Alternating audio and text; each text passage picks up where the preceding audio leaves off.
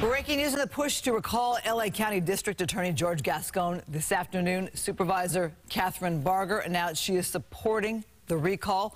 Our Marla Teja spoke to her a short time ago. She explains why she's made that decision. Today's LA Times article talking about how the no bail policy has impacted the diversion program, the very program that actually people like George Gascón have touted as being better than incarceration. And what we're finding is that his failed policies are now impacting getting people the help they deserve. And so, you know, I really do believe in the process as it relates to having someone get elected, and then each cycle you can vote them out.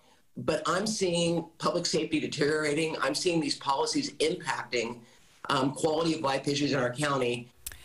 That diversion program is intended to keep people out of prison, but the LA Times reported today that program is not working. We're going to hear more from Supervisor Barger tonight on the Fox 11 special report at 7 with Alex and Marla.